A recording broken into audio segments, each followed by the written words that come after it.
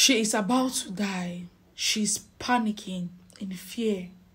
This is Prayers and Counseling with Damaris. Are you seeing me? If you're very first time, you're welcome. I love you so much. God bless you mightily in the name of Jesus.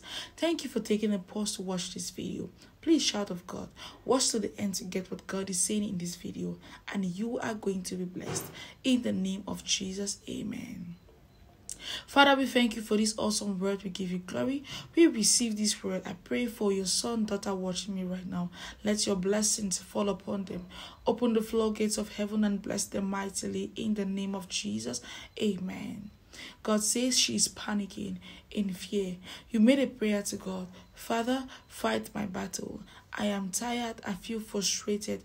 Whoever is responsible for my downfall, whoever it be, Lord, fight my battle. God heard your cry. He heard your prayer, and He is doing that. Now they are bearing the consequences. Now they are getting their consequences. Now they are getting their pay. God has fought for you. God has vindicated you. God is punishing them from their wicked. The wicked is always going to get their punishment.